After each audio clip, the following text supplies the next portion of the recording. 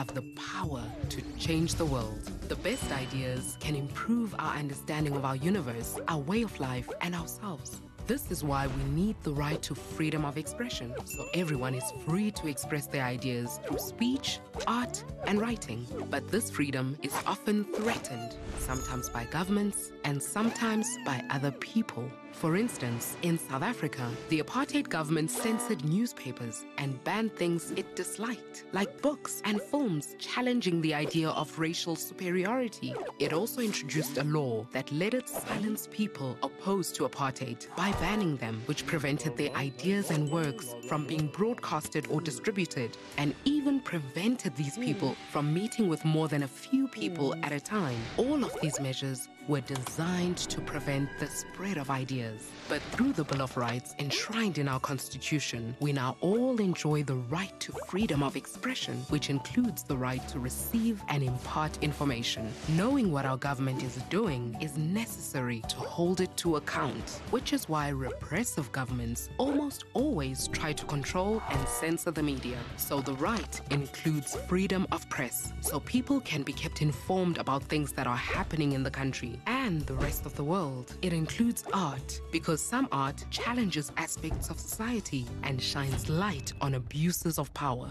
Anyone and everyone has the right to openly object to art or content that they find offensive and harmful, but not in a way that is violent and not in a way that prevents others from engaging with the material. So in our case, we were never against people disagreeing with the film, but what was unacceptable was that violence and hate speech were being used to express their opinions. Ngceba was originally rated as 16 for language, violence, and sex. A small faction of traditionalists openly protested the film. The Film and Publications Board Tribunal unlawfully reclassified the film to X18, which meant that the film needed to be removed from cinemas and any other public exhibition channels. It was effectively banned or censored. It also includes academic freedom, as research helps us understand our world and progress our thinking. But speech which causes harm to people or their dignity is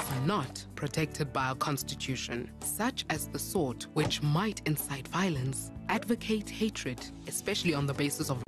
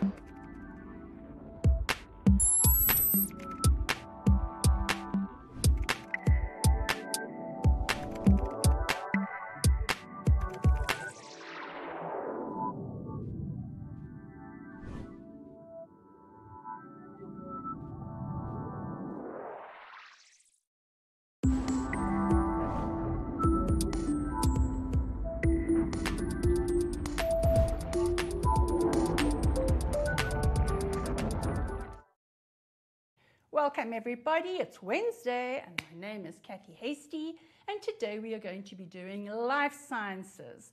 Okay, we have the next hour to help you as much as we can, but all of this is brought to you by Liberty. They're in it with you to make sure that you get the best possible matric results. Then guys and girls, don't forget to download your Tenfold education app. It's got a tutor function to submit questions. It's got a whole bunch of stuff. So just download the app. It's also brought to you by Liberty. Then don't forget our WhatsApp number. We've got little Dex, our bot, who's going to be waiting there to get your questions. Make sure you take your questions, take a neat photo on a flat surface, because if the questions aren't good, we can't use them. Okay, so they must be clear. And then last but not least, our YouTube channel. So all you do is type in @MindsetLearn, and videos of all the things that we do here are available for you to use for your revision. So there you go. And today, our quote of the day is from a great human being, Nelson Mandela.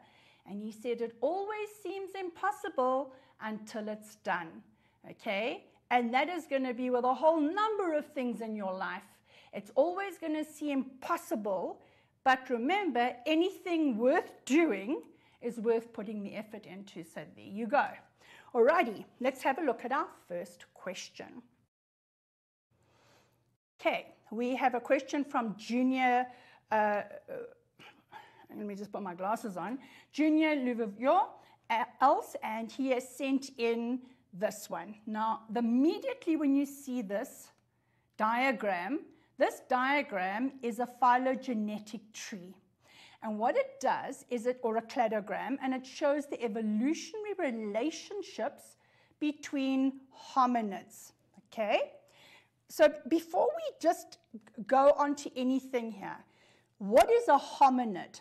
And I'm going to zip this down all the way so I can just go through a couple of issues here. Firstly, because learners tend to confuse this, hominids are your modern and extinct great apes, apes plus humans. So that is what hominids are. So when you see a phylogenetic tree of hominids, it's going to include at least one of the great apes. It's normally a chimpanzee, all right? Then we have hominins, and hominins, not dis, so it's got an N here, not a D. Hominins refers to modern and extinct human species. Okay, and those are going to be, for example, you're going to have Homo, the first one was Homo habilis, and then from Homo habilis, we ended up with Homo erectus evolved, and then from Homo erectus, we ended up with Homo neanderthalensis, and from that we ended up with Homo sapiens. Okay, now something just to remember. Homo not habilis, it's habi. I. Why did I put an A there? Thinking of habitat. Habilis. Homo habilis is known as the tool man because that's where tools started. They found tools with the Homo habilis fossils.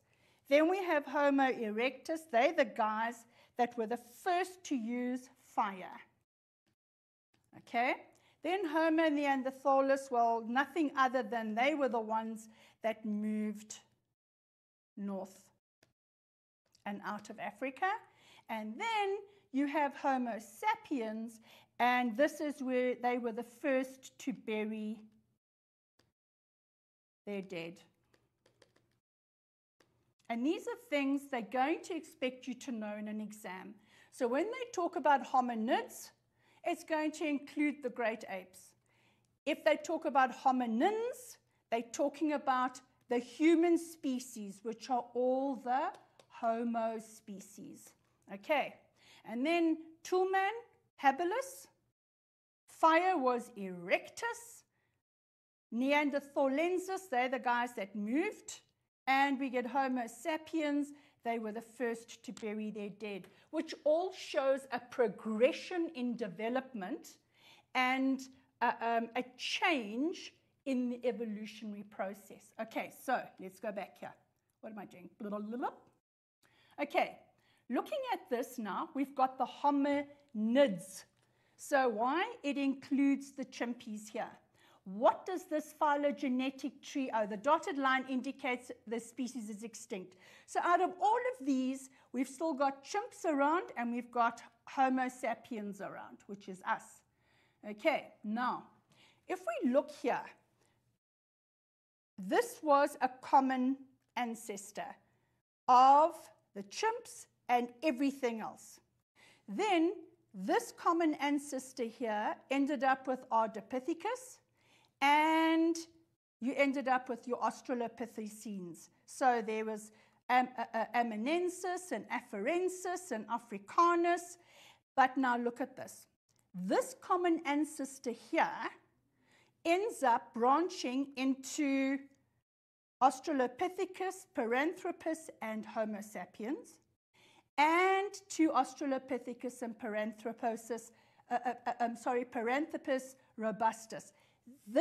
So they have a common ancestor.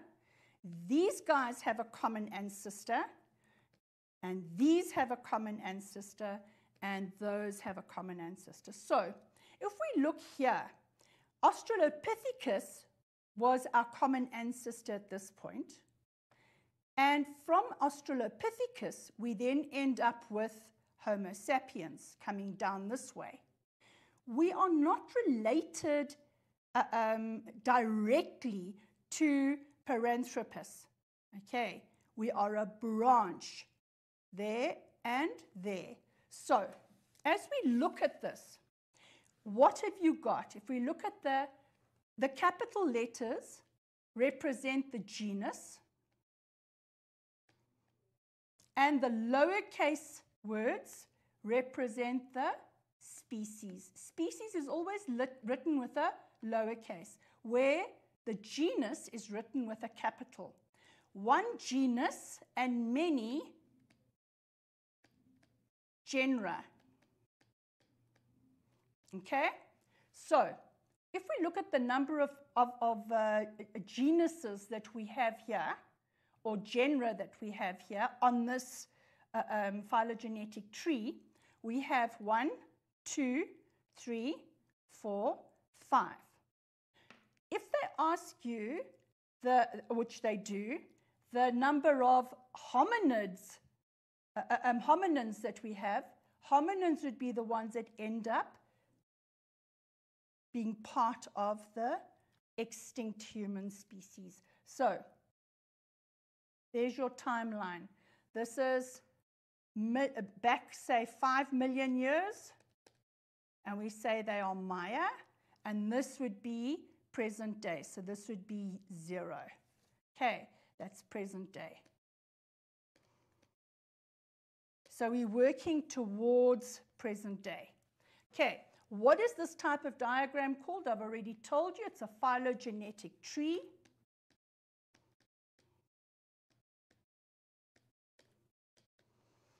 Or you can call it a cladogram. But phylogenetic tells you it's the different genetic processes and organisms that are related. List the different hominin genera shown in the diagram. Well, I can tell you now, they want the hominin, which means those that are of not the great apes, the human process. So you're going to start off with Ardipithecus. I'm not going to write them out. It's very easy. So here you go. You're going to have Ardipithecus. Make sure you spell it correctly. Then you have Australopithecus. That's an A, not an O. And then you have Paranthropus. And then you have Homo. Those will be your 4 genera. Okay, then according to the diagram, which genus is most recently evolved? So most recently evolved will be the one that has the last break, and that would be your Homo. That is the most recent because all the others are extinct. Only Homo is around. Okay, genus of hominin is the oldest. Well, that's easy. We go up here and we have a look, and it's going to be Ardipithecus. Okay, that is the oldest because here Ardipithecus would have existed at this point, and none of the others existed at that point. Okay, so it would be Ardipithecus.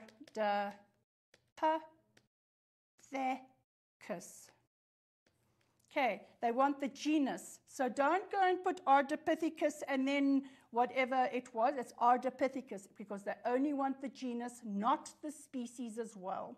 And remember, you write it with a capital letter.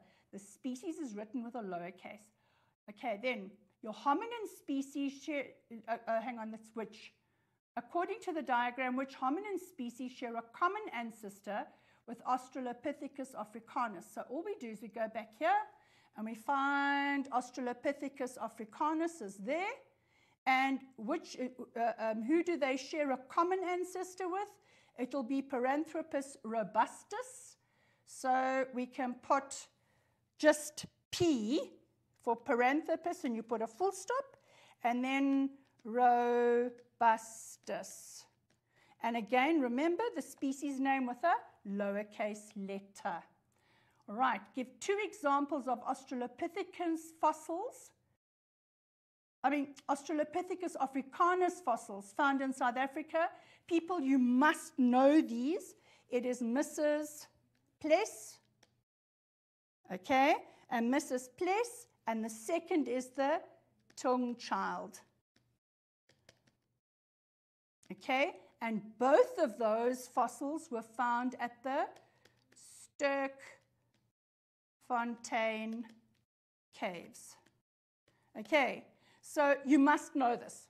This is something that you must know, you must learn it. So your Australopithecus africanus fossils for South Africa is Mrs. Pless and the tongue child, and they are at the Sterkfontein, or they were found at the Sterkfontein caves. And then it says, name 2 Homo species besides Homo sapiens that were found in Africa. Well, that's easy. It is Homo, so H. habilis, okay, our little tool man, and it was Homo erectus. All right, so they were both found, or those 2 genus of fossils, species of fossils, were found in Africa, not South Africa specifically. And then something else I just want to help you to remember is that only, this is part of the out of Africa hypothesis, only found in Africa. Okay, only found in Africa, number 1. We've got Ardipithecus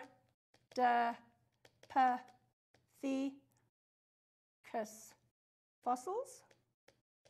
They're not found anywhere else, only in Africa. Secondly, we've got Australopithecus.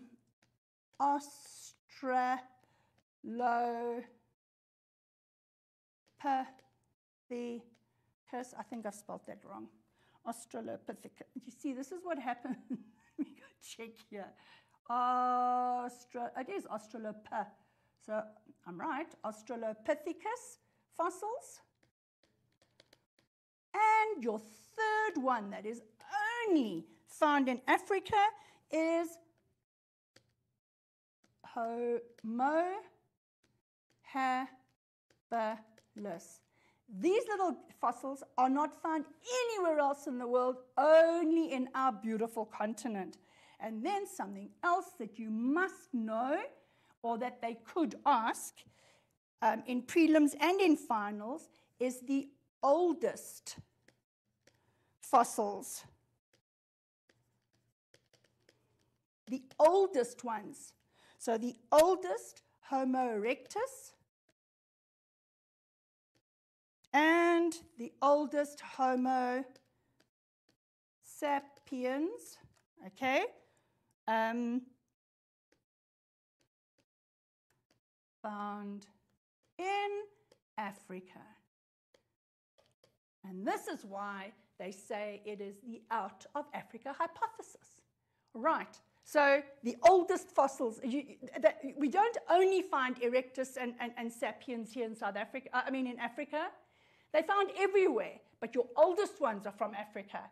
But your Ardipithecus, your Australopithecus, and Homo habilis, they are only found in Africa, and there you go. Okay. Guys, we're going to our next question. So what is in store for us? Let's have a look.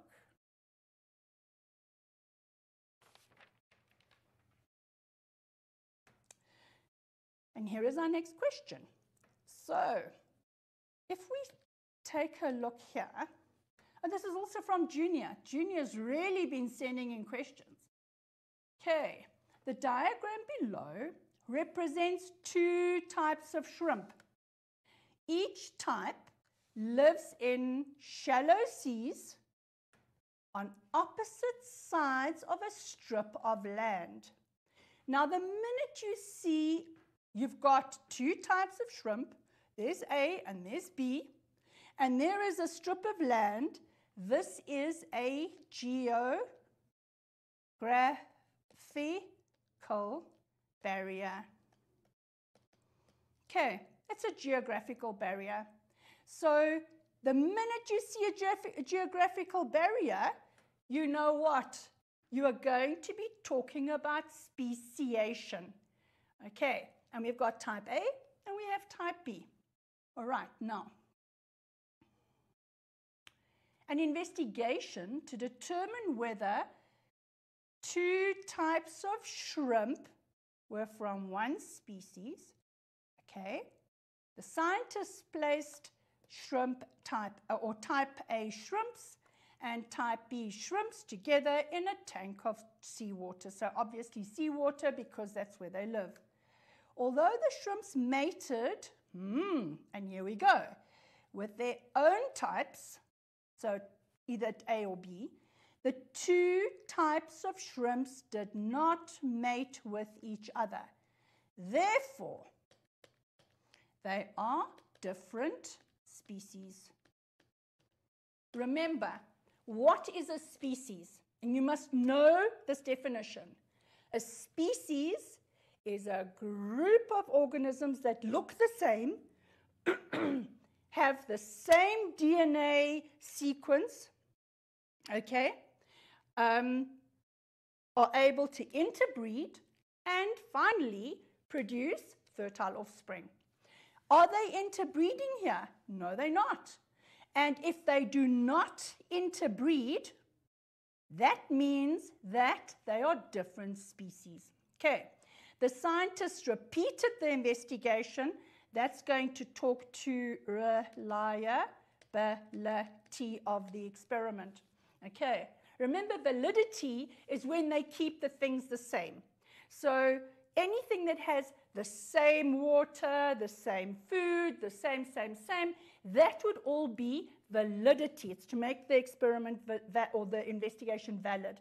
But when they repeat or they use a larger sample size in any kind of investigation, then they're talking to reliability. Okay, so give one conclusion the scientists came to after this investigation. Your conclusion is here. They wanted to prove that two types of shrimp were from one species, but when they didn't mate with each other, they were from a different species. So what is the conclusion that they came to? The two types of shrimp belonged to the two different species. Or you could have said shrimp type, type A shrimp and type B shrimp are different species. Doesn't matter how you put it, you had to say that both the two types of shrimps are not the same species, because they did not explain your answer. Type A and type B shrimp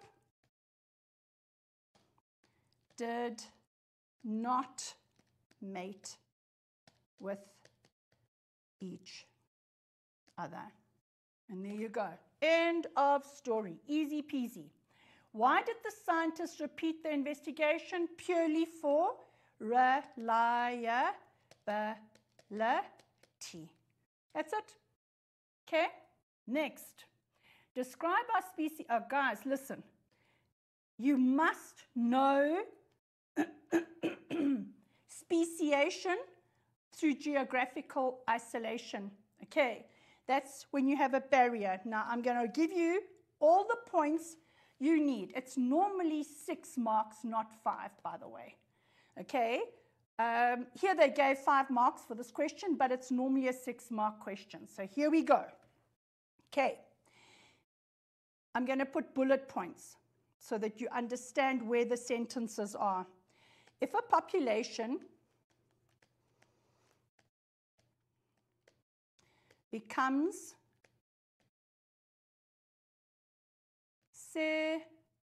separated by a geographical barrier,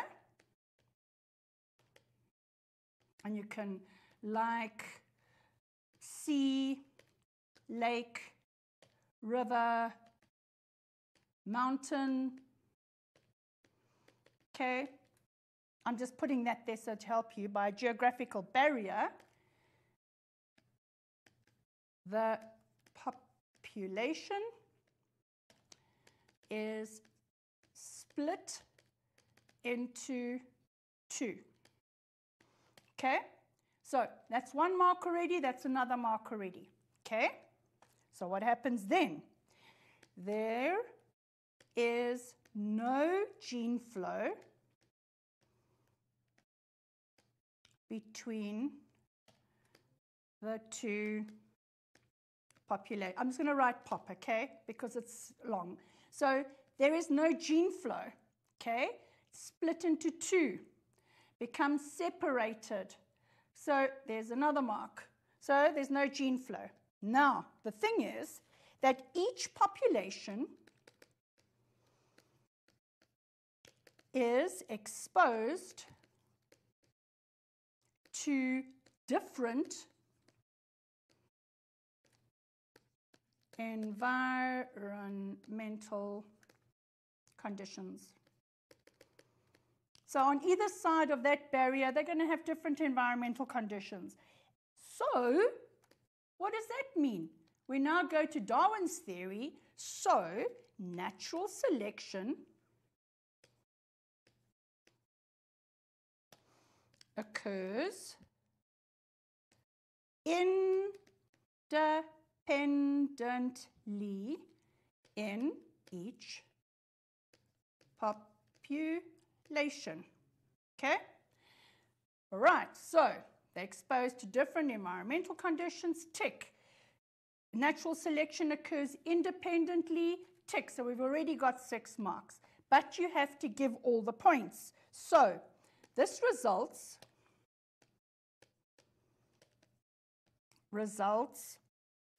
in both becoming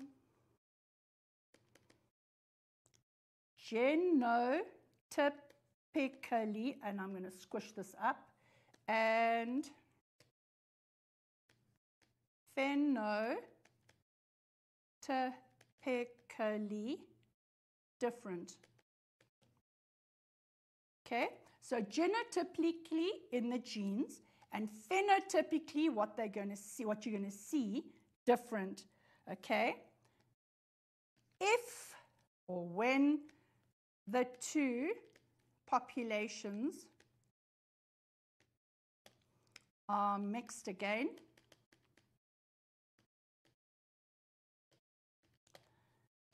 they will not interbreed and produce fertile offspring. Okay? Won't interbreed, won't produce fertile offspring, and you then finish your little piece by saying the two populations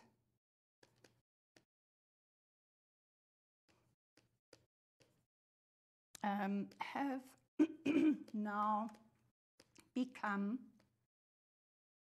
two different species. Done and dusted. Okay, so one population, a barrier occurs, a drought, a volcano, whatever. There is a physical geographical barrier. You got species A, you got species B, population A, population B. They cannot interbreed because there's this barrier in between. Okay, so what happens? They now are in different environments with different conditions, and what happens?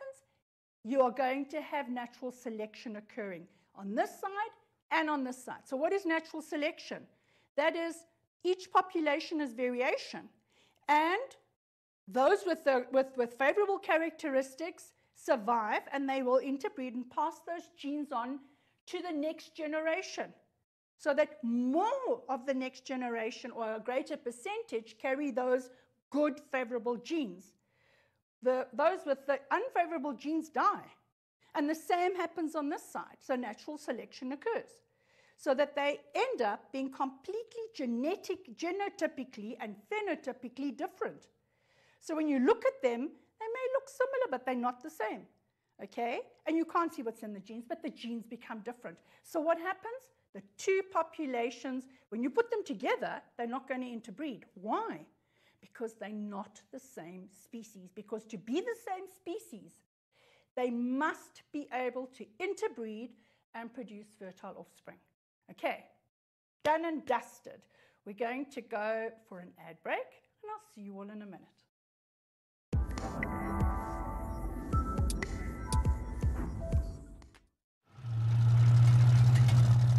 No one ever asks why we do the weird things we do. Like, why once is never enough. Or doing 2 trips is just one too many. Why do we, before we use these, or say 5 when we mean 20? Why do we have second thoughts? And think that lift buttons make them go faster? Why don't we walk there? Cross our fingers, touch wood, and struggle to hide our true feelings. At Liberty, we want to know all the weird and wonderful things that make us human, because human beings, being human, are what we make financial solutions for. Liberty, in it with you.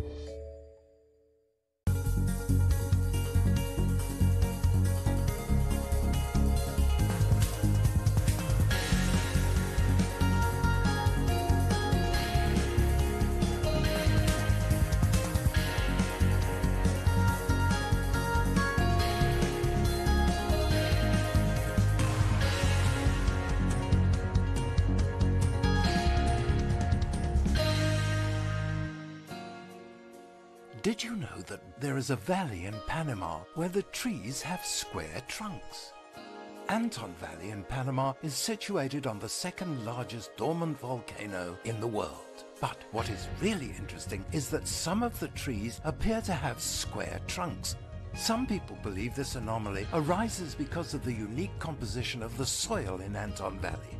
But scientists aren't exactly sure.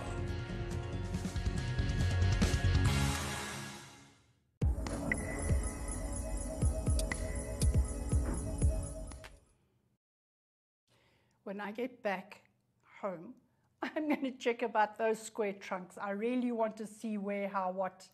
Okay, guys and girls, welcome back. A huge shout out to Liberty. This is all brought to you by them because they're in it with you for a decent, awesome exam result. And then don't forget to download your Tenfold Education app. It has got a tutor function. It's got stuff for you on math, science, and life sciences. And it's also, you can live stream on it. And then don't forget our little WhatsApp number with our little botty decks. Send in your questions. Make sure they are good questions and exciting questions. And then don't forget the YouTube channel. Just go in and type in @MindsetLearn, and you can select any of the videos from your teachers here on Tenfold Education. Okay, our live shows. Alrighty, so let's see. Okay, we have our next question. And this question, also from Junior, the diagram below represents the distribution of chromosome pair 21. Now, people, by now you should know that chromosome pair 21 causes Down's syndrome. Okay? All right. That's why Down syndrome is also called trisomy 21. Okay, it's when you have three, somy, chromosomes, trisomy 21. Okay, now, it appears in the gametes at the end of meiosis 2. We know this is meiosis 2. Why? Because we're clever enough to know that there are 4 unidentical daughter cells resulting here. And it's in the human male. Now, one of the things that people tend to mistake or make a mistake about is that only women are the cause of Down syndrome offspring. It is not true. Down syndrome in females is increased, the chances of it is increased to 1 in 12 for women over the age of 40. Okay, it's as we get older and go towards menopause. But Down syndrome or your incorrect gametes can be caused by males as well. It's not just a female thing. Okay, it is whenever meiosis occurs in a male, in the testes, or in a female, in the ovaries. So it can either be a sperm cell or an ovum. All right. So I know that I have had other questions that have come up, and people have said, but males can't cause it. Males don't have things like this happening. Yes, they do. Wherever meiosis is going to take place, it can occur. Okay, so here we go. It says, explain why. Okay, so first of all, let's have a look here. We have got, now remember, it's chromosome pair 21. So what would have happened? Let me see. Okay, let's just go down, down, down. I need space, space, space, space, space. What would have happened is we're now only talking about the chromosome number 21 or homologous chromosome 21. So you're going to have a chromosome and a chromosome, okay, from 21. I'm not drawing the male sex here, hey? I'm drawing a replicated chromosome. So there are 2 replicated chromosomes. This one is a paternal chromosome. Man, you know what? Let me just start again. Let me make this a bit bigger so I can write. Okay, so there's chromosome 1 and chromosome 2. Okay, both of these are homologous pair number 21. Okay, this one will be your paternal chromosome. And this one is the maternal chromosome.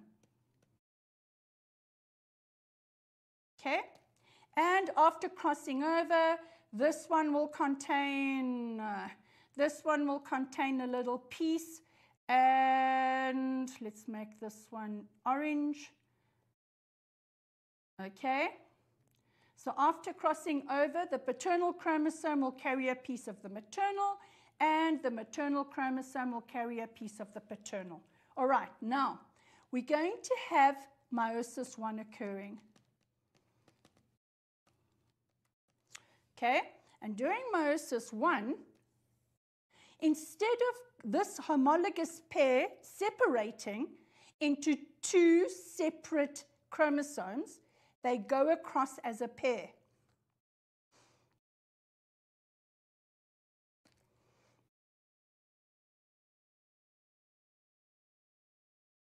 Okay? And in this side, we've got nothing. All right, now,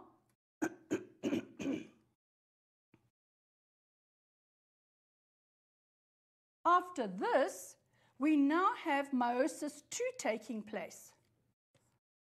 And at the end of meiosis 2, remember, at the end of meiosis 1, we have 2 unidentical daughter cells. At the end of meiosis 2, we now have 4 unidentical daughter cells. This one will have nothing in it. That one's got nothing in it, which is what they drew. This one will have...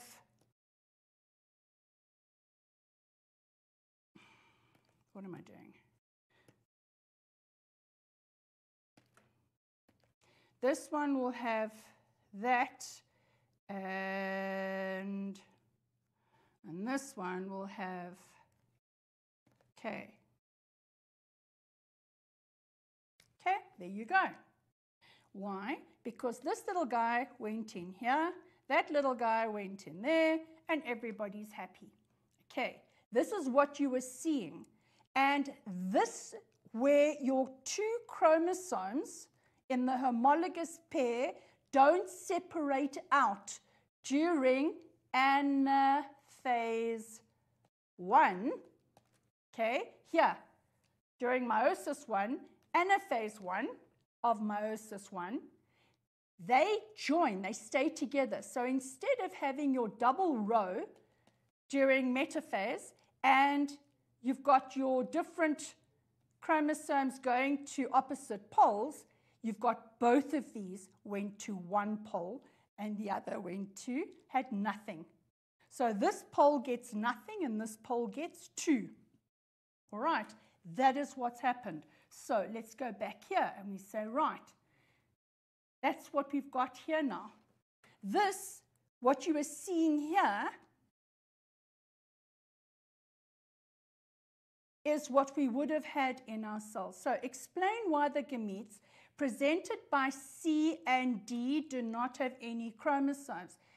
Okay, now what we are going to say is that non-disjunction. Now people, when they ask you questions on meiosis, they ask you the different phases, so you must know what happens in meiosis 1 and what happens in meiosis 2, okay? So you must be able to recognize it. So if they show you a diagram, you must know, okay, that's telophase 1, that's telophase 2, that's prophase 1, that's prophase 2.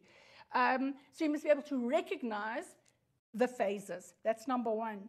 Number 2, they're going to ask you about crossing over. And number 3, they can ask you about non-disjunction. That's all they can ask you in meiosis.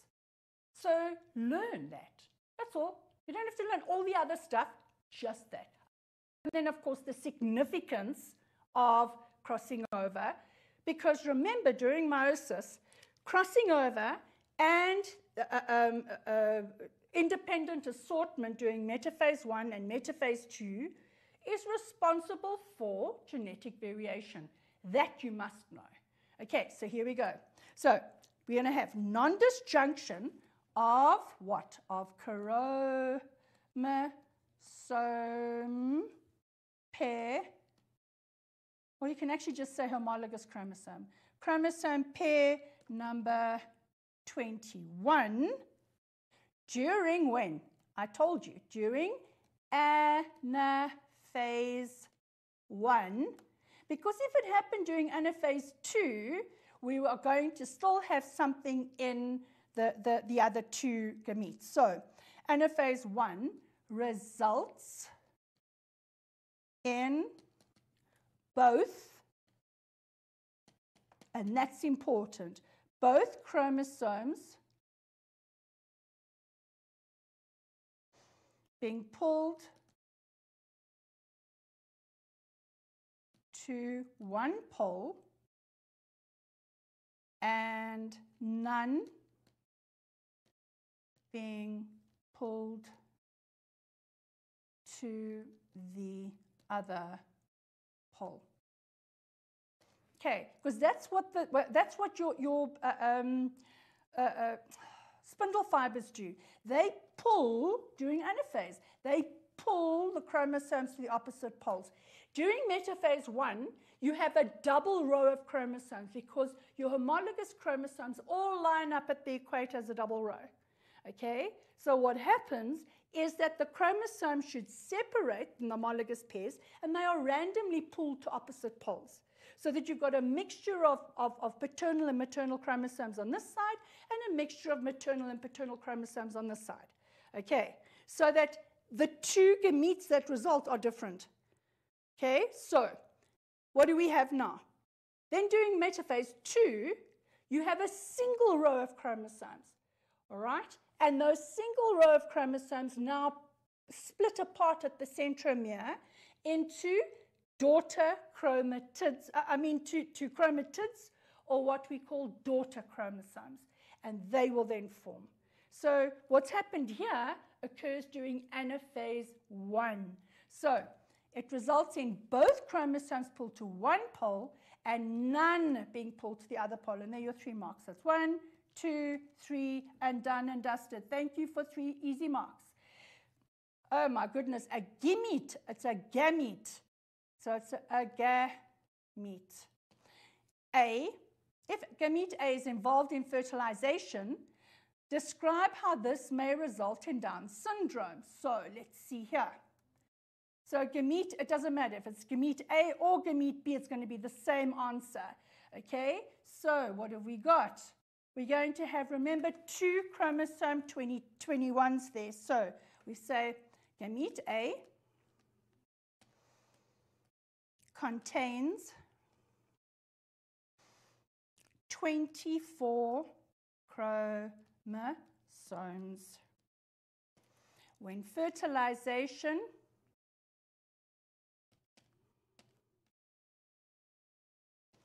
occurs with a normal ovum, because remember we're talking about a male, hey? So this would be in the sperm cell, your 24 chromosomes. So when fertilization occurs with a normal ovum, okay, containing 23 chromosomes, because that's what's normal. Because remember, we have 23 from the ovum plus 23 from the little sperm cell, and that is going to give us the 46 chromosomes that are normal. So containing 23 chromosomes, the zygote, which is the result of it, the zygote will have 3 chromosomes number 21 and a total of 47 chromosomes. Okay? Why? You've got those 3. Instead of having 2, you've got 3. So you've got 24 plus you have 23 is going to give you 47. And when it is 3 chromosome number 21s, we call that, listen, this is all extra stuff, hey? We call that trisomy, tri meaning 3 chromosomes, trisomy 21, which will always cause Down syndrome. Okay, that is what Down syndrome is. All right, so let's carry on. Okay, due to the process of crossing over, the chromosomes, what am I doing here? Due to the process of crossing over, let me get yellow. The chromosomes in diagram A and B appear different to each other. Oh, yay. I mean, clearly they've swapped. Okay, so identify the phase. It is pro-men.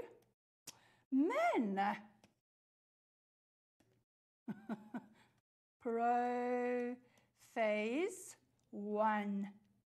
There is no crossing over in prophase 2. You've already swapped the genetic material. So crossing over only occurs in prophase 1. And that's how you're going to identify prophase 1 versus prophase 2. Prophase 1, you'll actually see crossing over. Prophase 2, you'll see the centrioles, you'll see spindle fibers, and you'll just see the chromosomes sitting around individually. All right, so describe the events during crossing over. Okay, they like asking this question in an exam, hey?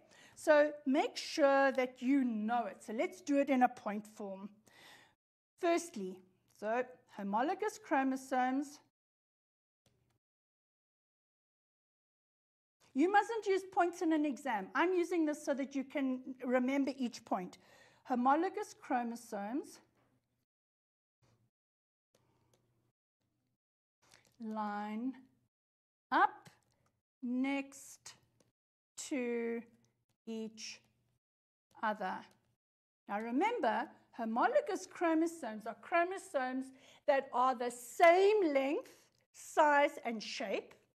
They have centromeres in the same position, and they carry the same alleles in the same positions or in the same location or locus on the chromosome. So on the paternal chromosome, if you have the allele for a dimple in the cheek here, you'll have an allele for dimples in cheeks on this side.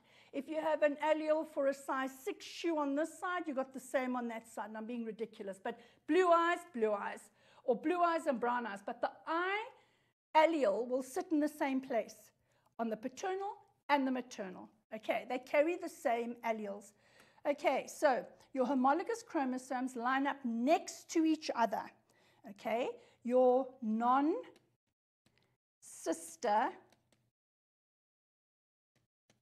chromatids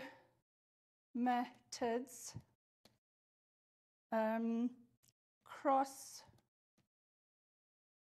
over at a point called the chiasmata. Okay, now the chiasmata is the point where they touch. So I just want to quickly do it here. If I've got my chromosome. Okay, so I'm going to do that as one. And I'm going to do the other one here. So that's maternal, and this is the paternal chromosome. They are homologous chromosomes. They're the same length, blah, blah, blah, blah, blah. Centromeres in the same position, etc. Okay, so these are your homologous chromosomes, and they line up next to each other, and then they move so that they are touching. And that point where they touch, that is called your chiasma. Okay, and what happens is they then swap DNA. And when they swap the DNA, this maternal chromosome now has a piece of the paternal chromosome, and the paternal chromosome now has a piece of the maternal chromosome.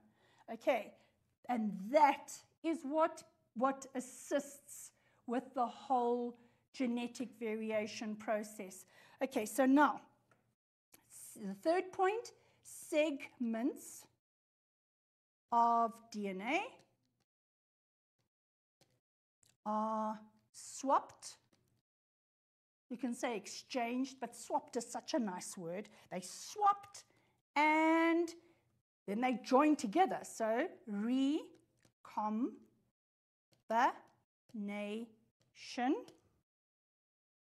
and man.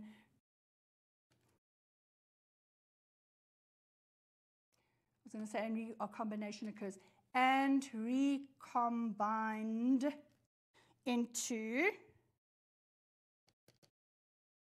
each chromosome. Okay, so this is what happens here. So this recombination is it's now recombined into this chromosome, and this is recombined into this chromosome. That is your recombination. All right, so, and there are your 3 marks. So it's 1, 2, 3. Thank you for coming, and you must know this. Okay, it's one of the few things they can ask you. Then explain this, here we go, the significance of crossing over to natural selection. Now people, genetic variation is caused by 5 things.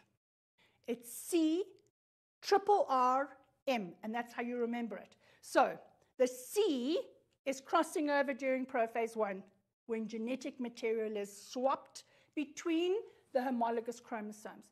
It's number 1. Number 2, random assortment of chromosomes and chromatids, at least chromosomes, during metaphase 1 and metaphase 2.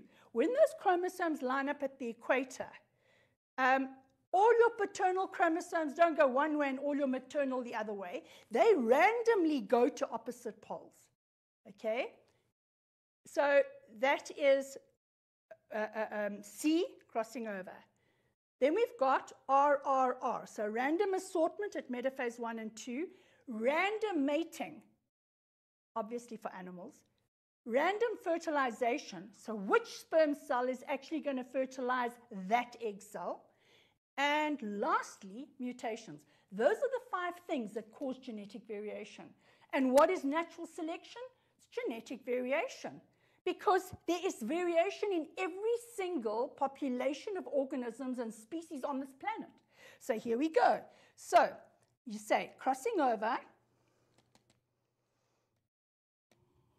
leads to genetic variation. This is NB. You must know this. So genetic crossing over leads to genetic variation, okay, in what gets made during meiosis?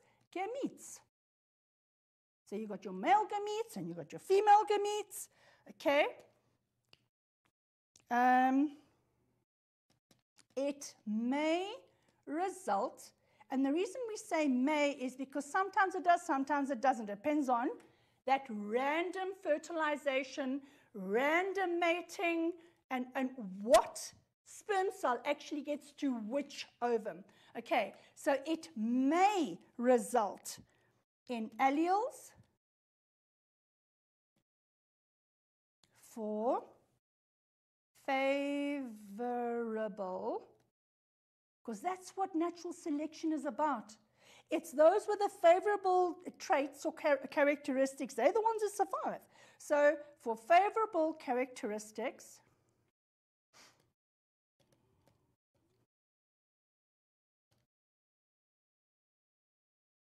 to be transferred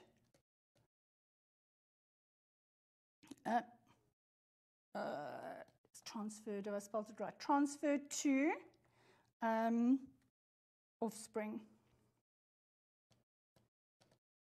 Okay.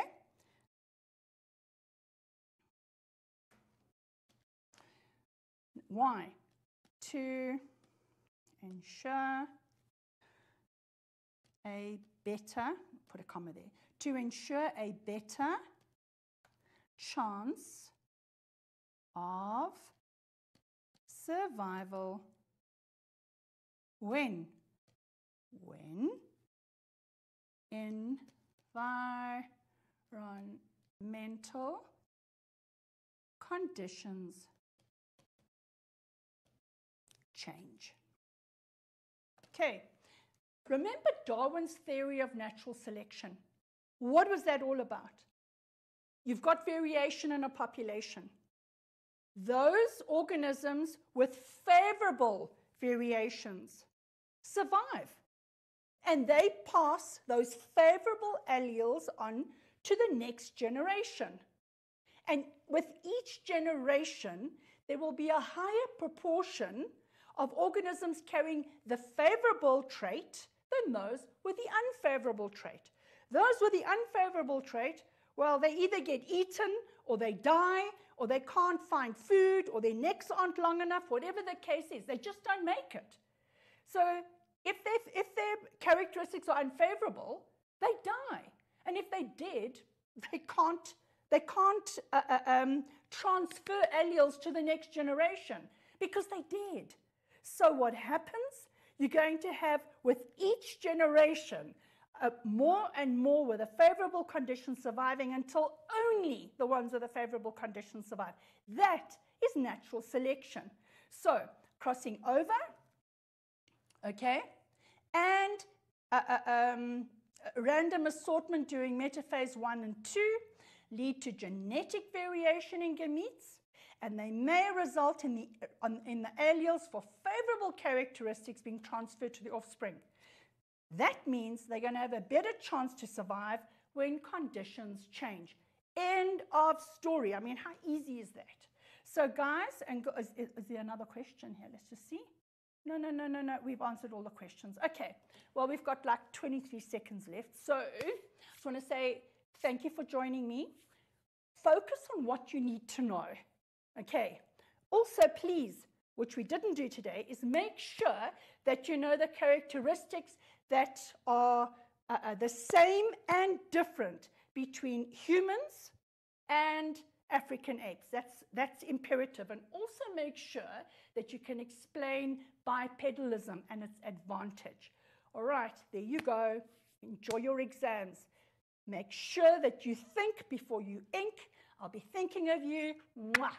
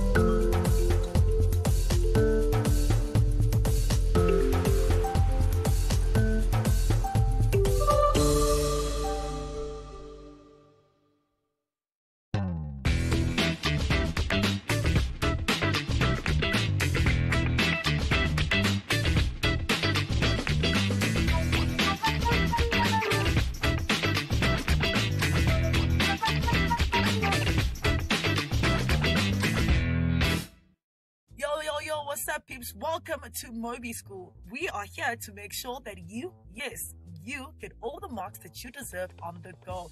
We're here every Mondays to Fridays from 2 to 3 p.m. only on Mindset Learn TV. Now, this is a whole hour worth of revision just for you. And I hope that you've got your notepads and your pens ready and that you and your study group are game for today's revision session. Now, my name is Jo, and just like you, I am also in Matric, and I'm here for a whole hour to make sure that I ace my final exams, and I hope that you will be doing the exact same thing. Now, do remember that we love hearing from you guys. guys. So log on to our Facebook page, which is www.facebook.com/Moby School SA. Drop us your comments, like our page, share the page, and even spread the Moby School family even bigger. Now, isn't that cool? Yep. Yes, it is. Now, do remember that you can catch us here for a whole hour of revision session where all of our awesome teachers come right here to help you guys revise. So on that note of the first revision session, let's head straight to our teacher. Right, so we've looked at this in some detail. Please make sure that you understand the words. I tried to explain some of these words. A puff, I don't think I did puff. Puff is a little poof, poof, poof. A draft is like the wind that comes under a door, so sort of thin wind. Explained that you need this, it's used more than once. The lecture theatre, hum. Hum is hum, so it's the sound of the traffic and the people, that kind of sound. Solemnly, so it's quite a deep sound. And then the footfall as the footstep and the cabinet. Remember, one of the important things of prior knowledge when you read a novel like this one is knowing the words. Because once you understand the words, the story is really not difficult. It's that some of the vocab might be words that you don't know. So every time you look at language, you need to look at vocabulary. You need to write the words down and learn the meanings. If we look at this, this is where Poole and Utterson try to, well, they break the door down. Now you need to understand besieger. In a time when there would be a castle, soldiers would settle around that castle and attack it. They are called the besiegers. And the person inside would be defending the castle walls. So here, this word suggests attack. They are like an army, like soldiers attacking. And they break the door down, and their own riot is their violence. And the stillness that had followed. So what we have is terrible noise, terrible violence, as they break the door down, and they're quite shocked at how they behave, and then silence. So first of all, they take a step back, and then they peer in. So they don't actually walk into the study. They kind of take a step back because now the door's down and they've smashed the locks and whatever they've done. And then they kind of come to the door and they look in. What does it show you? They don't know what they're going to find. They're actually very frightened. And what do we see? There's the study, the quiet lamplight. There's a good fire. It glows on the hearth. So if we've got the floor like this, there will be a place where you build the fire. So this is, and here's the grate. And then the hearth is the stone around the fire. People often, you know, like you might put your mug of coffee there to keep it warm or something like that. That's the hearth. And it glows and it chatters. So it sounds really happy. It's soft. It's a soft fire. And it's kind of chattering. It's talking. And there's a kettle. And the kettle is singing. So the kettle's basically on the boil. So somebody's about to make, you know, a cup of tea for their tea. And there's a drawer to open. Papers neatly put on the business table. Things are laid out for tea. So he was going to have his tea, which could be, you know, tea itself, but a sandwich or some meat and potatoes. Tea can be a little bit more like a sort of snacky kind of meal. It can be that. It can be steak and egg and chips, actually. It can be tea for the Brits. So he's preparing a little supper for himself.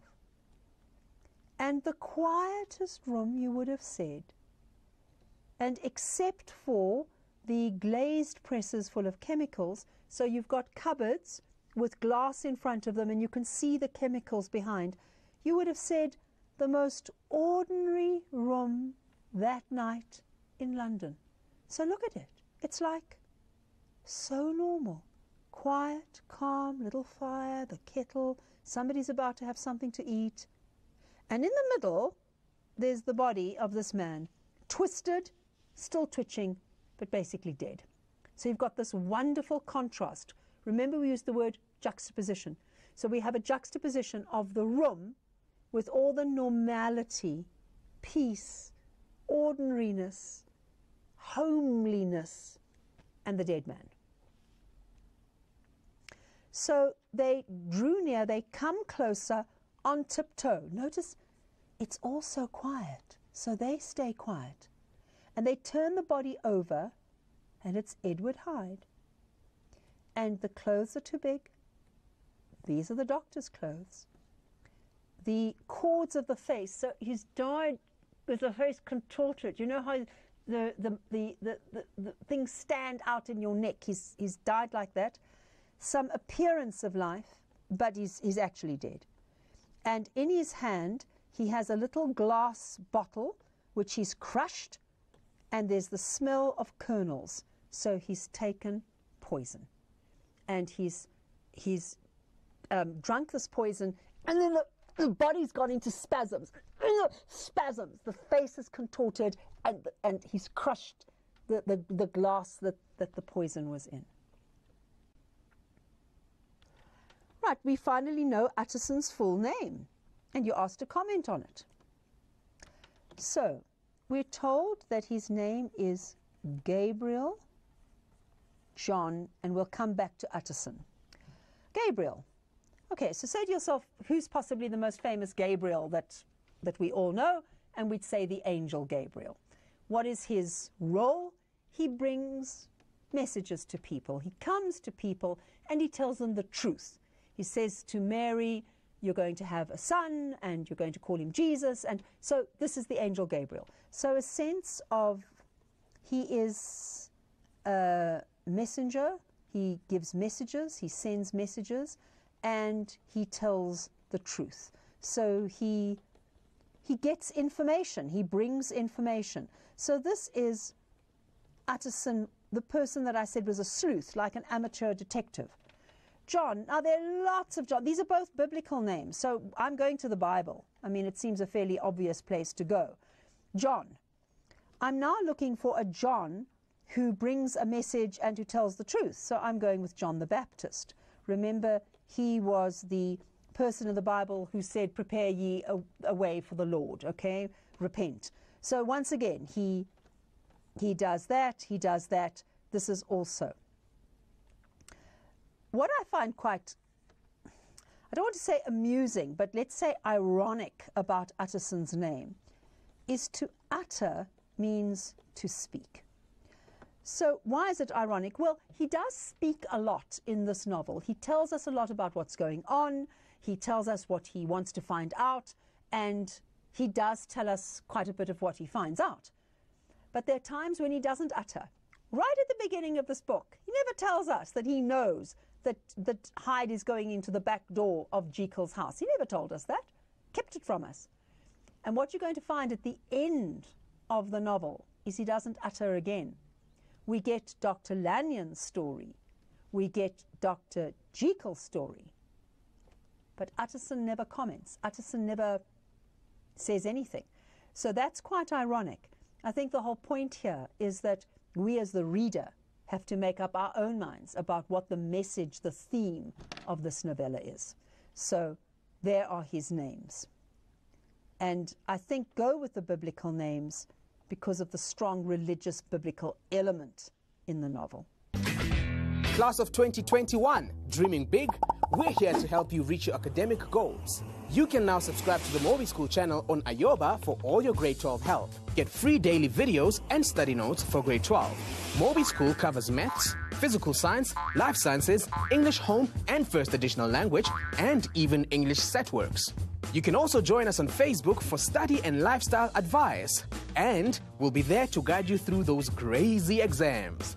Movie School, we'll get you there. Just some authors and some stories. I'm not sure if you've heard of Edgar Allan Poe or Jules Verne. Obviously, you've heard of Dr. Jekyll and Mr. Hyde. I would have expected you to know something of Frankenstein, though lots of people think that Frankenstein is the name of the monster, and no, it's Dr. Frankenstein. So I'm just drawing your attention here to Victorian science fiction and to think about how this novel fits in with the idea of science fiction. So remember, your basis of science fiction is you take what science is doing now and you imagine logically what would happen if science were able to do this in 40, 50, 100 years' time. That's science fiction. So you work on as scientific as you can, as reasonably scientific as you possibly can, and then imagine what would that would be in the future. So science fiction is quite technological, and you need to look at how technological you think your particular novel is. Right, so Dr. Lanyon's narrative goes back and says he got a letter from Jekyll. Jekyll said to him, I need you to go to my house in the middle of the night, fetch something, and go back to your house and wait for a visitor. And that visitor is Hyde. And he mixes a drink. A draft is a drink. And he turns into Jekyll in front of Dr. Lanyon. The time is important, I think, because for Dr. Lanyon, it was such a shocking thing that happened. And he says on the 9th, 4 days ago, he received by the evening delivery a registered envelope. So just remember, in Victorian England, the post was delivered a number of times a day. We rely on emails and computers to a large extent, but the post would be delivered. So here you're told evening delivery, so there was a delivery at night. Dr. Jekyll specifies Dr. Lanyon must be prepared at midnight. So do look at the times. They are quite spooky and creepy. And the places are Dr. Lanyon's house and Dr. Jekyll's house. And where does he have to go? Into a cabinet and into his study. If necessary, you have to break into the study and you have to get the drawers. All right, it really is an important chapter. I said earlier that I assume that everybody knows the story of Jekyll and Hyde. It's been made into so many movies over the years. But if you didn't know the story, here is the point at which you suddenly realize that the two men are the same person. And Lanyon dies. We obviously at this point also know that Jekyll Hyde is dead and that he has committed suicide. I still think that we want to know, you know, even knowing the book as well as I do, I still find these last two chapters riveting because they are so disturbing and so interesting and so weird. So this is Jekyll writing to Lanyon. You are one of my oldest friends. And although we may have differed at times on scientific questions, in other words, we argued about science, I cannot remember, at least on my side, any break in our affection. So he says, I always considered you my friend. There was never a day when, if you'd said to me, Jekyll, my life, my honor, my reason depend upon you, this is your reputation, I would not have sacrificed my left hand to help you. Lanyon, my life, my honor, my reason are all at your mercy. If you fail me tonight, I am lost. You might suppose after this preface, this beginning, that I'm going to ask you for something dishonorable to grant. Judge for yourself. So this importance of honor, reputation, a Victorian gentleman didn't do something which society would consider wrong. And he's saying, I'm not going to ask you to do anything dishonorable. Just by the way, some of my students ask me why tonight has a hyphen, because it used to. It used to be hyphenated. We just don't use a hyphen anymore. Judge for yourself. Look at the language. I want you to mark each one of those words and phrases and notice how Jekyll is trying